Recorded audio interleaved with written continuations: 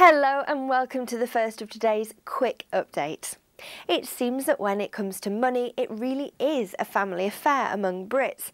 Standard Life's recent report entitled The Family Financial Tree showed that each year families share thousands of pounds.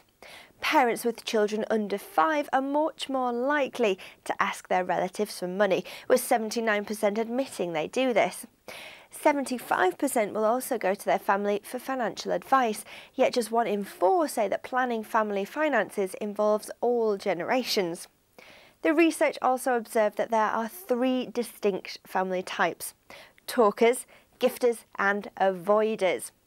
It is this latter category that is the least likely to benefit as a family. Financial decisions do certainly have ramifications for loved ones, and retirees should discuss their plans with relatives, including a decision to take out an equity release. Thank you for joining us today. We'll see you again in just a second.